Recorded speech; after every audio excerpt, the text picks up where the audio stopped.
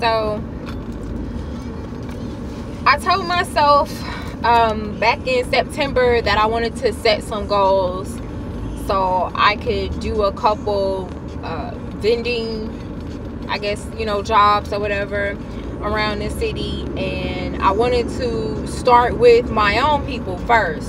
When I say my own people, I mean black people. I wanted to start with us first so I could gain the experience in taking the atmosphere and, see what we think about the products that I have, some of the things that I'm making, some of the things that I'm reselling.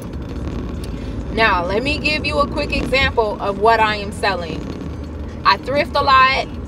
I go to a very select few places in Houston that have good quality things that have not been worn.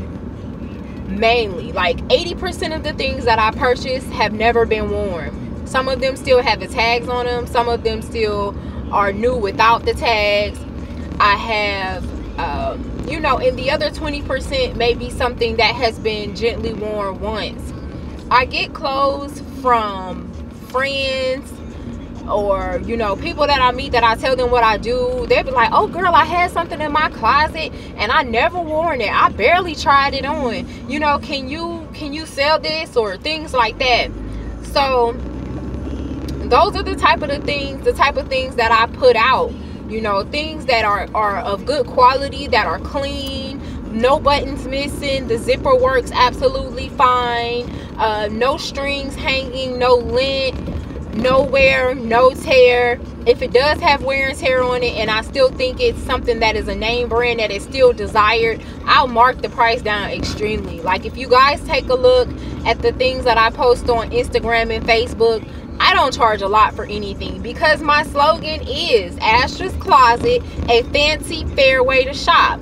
You can find something that's on there that could be worth, if you see it on Poshmark or somewhere else, $50, and I'm selling it for like $8 or $9, because I'm just in the process of just making sure that the name is out there more than caring about if I'm making a huge profit or not. And so that's what's important to me. So now that you know what I'm selling, like the quality of things that I'm selling, jeans, shoes, boots, necklaces, purses, scarves, anything for kids. I used to sell a lot of children's clothes back in the day because my friends had younger kids. So younger kids clothing. I have some men's shirts, like work shirts, things like that, and a couple hats and ties, bow ties, handkerchiefs, things like that. Okay, so now that I've set the picture for you guys so you'll know what I have, I'm going to tell you what I've been experiencing. When I've been going to these locations to do vendor work, people are turning their nose up at me, acting like I ain't never seen some of them in the thrift store. And I'm not kidding. I've seen some of these women. I have a very good photographic memory sometimes. So I'm like, I done seen some of y'all before in the thrift store, like on thrift day. You know what I mean? People are being so bougie. They're acting like they never wore anything that's ever been gently used. Everybody is out here balling. Everybody's wearing clothes that's never been worn by anybody else, name brand or not.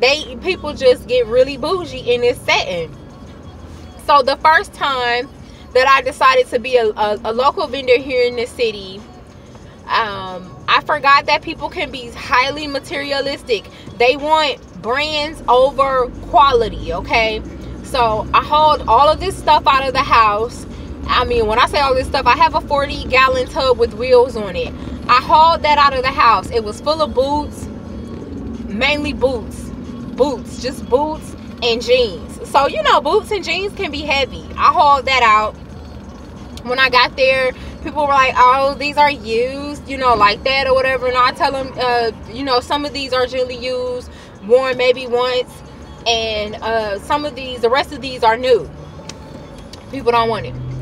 But you'll get on Poshmark and you'll buy my same item on Poshmark, and it'll have all the same information on there, be the same pair of jeans and everything. So I started to notice that people act funny when I'm out there selling these things. My second event today, a lady came up to me and she was so excited to see me. She was like, I've never seen anybody have a table at one of these events for resale. I think that's really cool. You know, she was nice, and I was like, oh, that was just nice for her to say that. You know, she was my first and only customer and she just, you know, gave me that burst of sunshine that kept me hoping for the rest of the day. So I left early from the event because I had to be there at 10:30 in the morning. I got there like 10:45, and I had been sitting there. It ends at 6 o'clock, and I stayed till like 4:30, 5 o'clock. So, you know, that was like a total waste of the day. I could have been, you know, doing something else that would help me in more of a way than this did, besides networking. And I got a couple more Instagram followers, so I'm thankful for that. But it was just a total waste of time today. And so I'm learning by trial and error what I need to do. So the second time I went to this other place I went to today, I didn't take all that stuff that I took to the other place the first time. I didn't carry all that stuff because it's wearing and tear on my body, and I just don't want to deal with it, you know. So I have this smudge spray, sage spray, and I sold a bottle to my friend yesterday who was also one of my clients, but she bought a bottle and she sprayed it and she said it smells really good.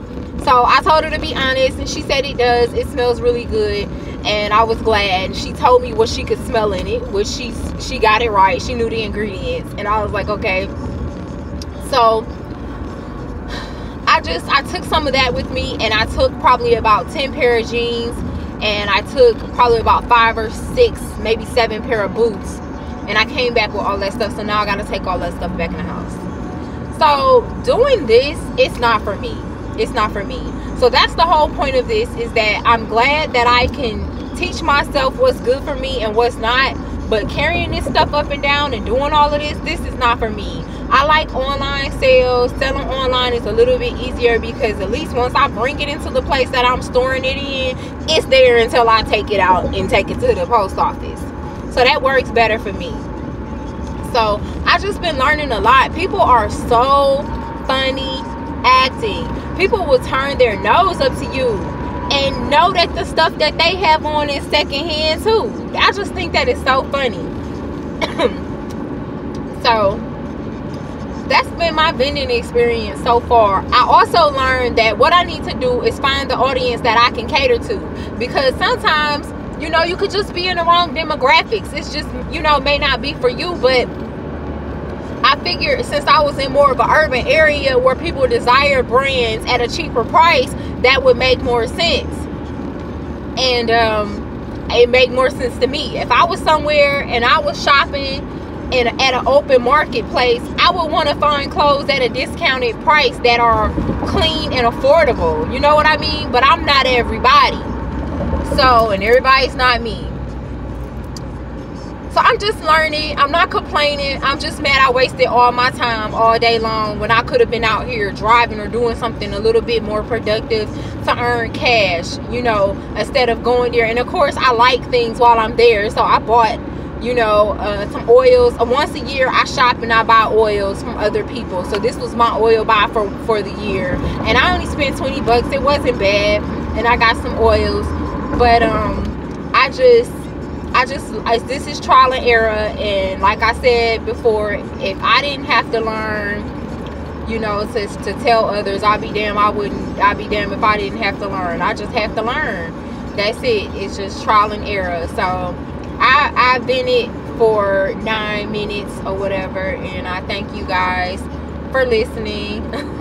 This is my vendor experience. It's not going the way I thought it would, but it's going to look up, and I might try it again. But I'm learning that I can't be hauling all of this stuff, and I wouldn't even expect nobody to come and help me and haul it either, because it's backbreaking, and it just doesn't seem worth it. So I'm gonna figure some other things out, you guys.